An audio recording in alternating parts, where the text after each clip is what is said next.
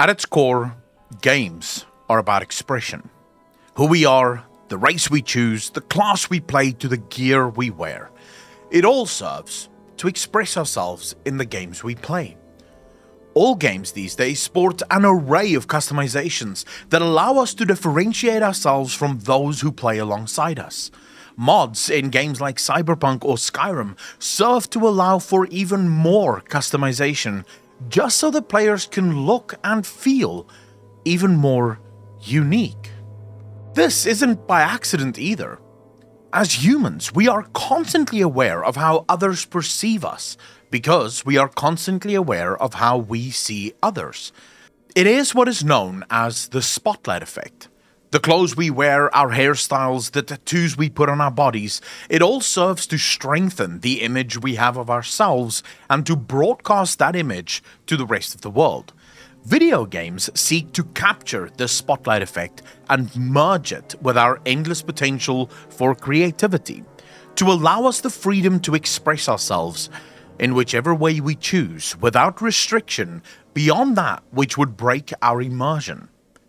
This is a careful balancing act, but when done right, can lead to some truly magnificent gameplay and hours of fun for those who take part in it. Even those who choose not to partake are actively partaking. Their image is of one who doesn't care, of one who wishes to be viewed as a rebel, but ultimately, they are still part of the masses. They just wish for the masses to not think that they are part of it.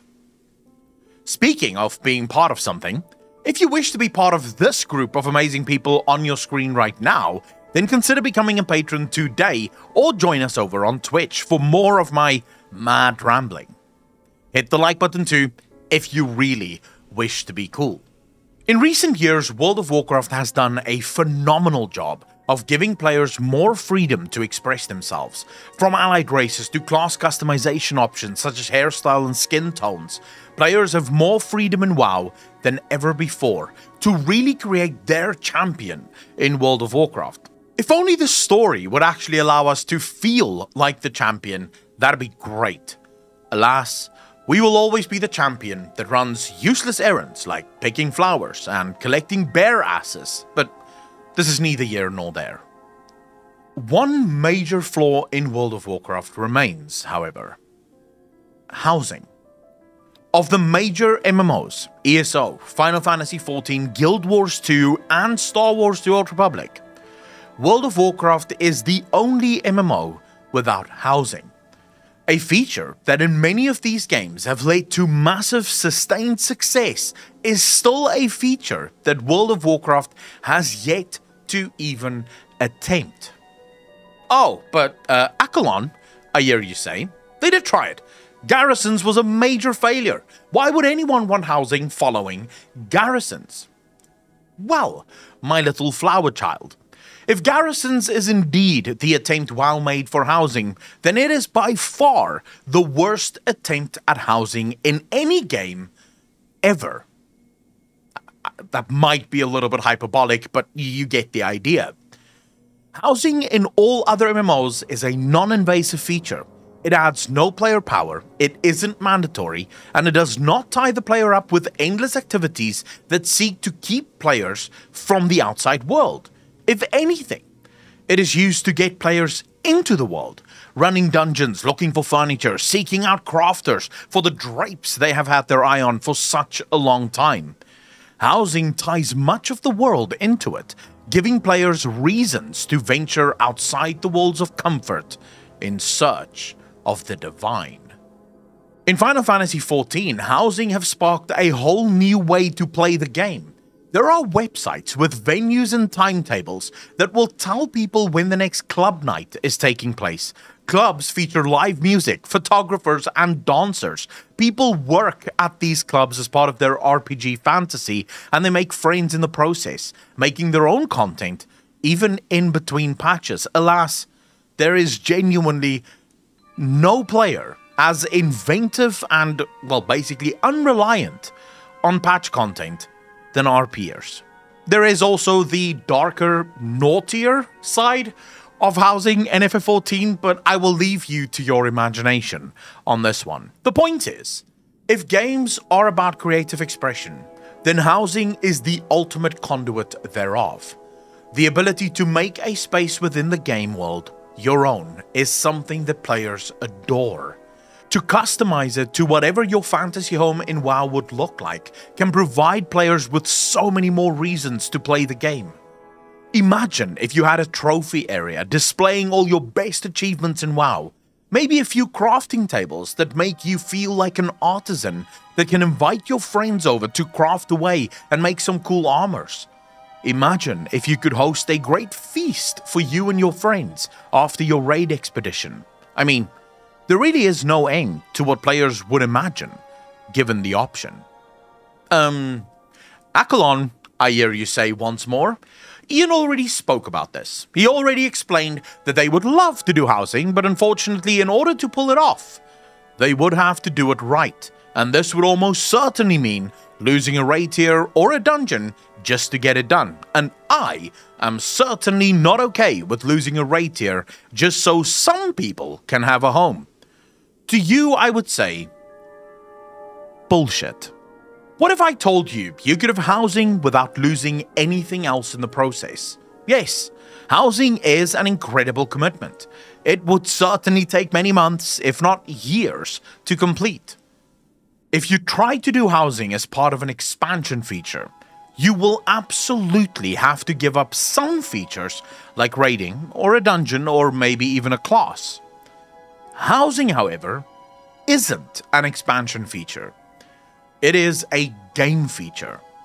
It's a persistent part of the game that exists completely parallel to whichever expansion is the current one. This means you must look at it as a completely new problem to solve. In one of the recent Final Fantasy XIV producer live letters, Yoshi P announced the complete overhaul of graphics in Final Fantasy XIV from the ground up.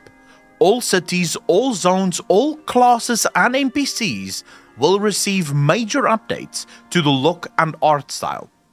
The way they approach this is incrementally. Every patch they will update specific zones and cities until finally it is all done. How does one eat an elephant? Bite by bite. To achieve housing in World of Warcraft, you need a roadmap. Slowly, over time, you have a single team of developers put together the system.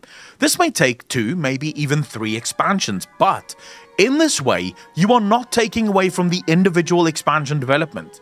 You are also not rushing it. You give these devs the time they need to do it perfect. You include the player base in this roadmap. Tell them it is coming and that you are working on it, and then allow the team to test what players may like or dislike. Eventually, maybe even have a housing beta where players get to test the system and give feedback, and then, once it is ready, you roll it out to the players. Constantly, Ian and the team at Blizzard looks at World of Warcraft in these limited 2-year windows, where nothing can be attempted unless it can be done within 2 years. But MMOs aren't just expansions or patches. They are breathing worlds that should exist as persistent, ever-changing realities. Not every feature for World of Warcraft should be made in 2 years or less. Sometimes you can have different roadmaps for different aspects of the game. For a long time now, me and many others have complained about how the new world constantly replaces the old. How the old world is forgotten in favor of new, shiny things. In 925, Blizzard finally remembered they have a host of old dungeons that can absolutely serve as content for the player base. This means they are finally starting to realize that not everything needs to be discarded as soon as it is old. Sometimes old things can still have a place in the game. Now, it's time for Blizzard to fully embrace World of Warcraft and all of its expansions. To be clear, I have never, nor will I ever, have a house in an MMO. I do not personally care for the system. I can live without it. But I also understand that there is an entire community out there who would absolutely jump at this opportunity. to be able to express themselves in a personal space within a world they love. If FF14 can update all their graphics in the game, ever, then World of Warcraft can and should have housing. Ladies and gentlemen, thank you so much for watching. Please hit that like button if you agree with me or even if you just enjoyed the video. In which case, hit the like button for Alex because he's the guy that makes these videos really pop. To all of the patrons, Twitch subs, and YouTube members, thank you so much for your support. If you wish to see more exclusive content, including podcasts, behind-the-scenes writing sessions, and more, join us over on Patreon. As always, ladies and gentlemen, be kind to each other, be good to each other, and I will see all of you in the next one. Peace out, fam.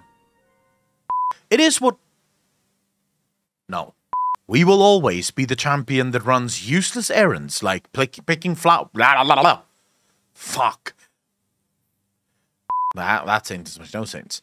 A feature that in many of these games have led to massive, sustained success is still a feature... Oh, never mind. I've got it. Okay. To customize it to whatever your fantasy home and what... If you try to do housing as part of an expansion feature, you will almost... what the fuck is that thing? It is a game feature. For a long time now, me and many others have complained about how new...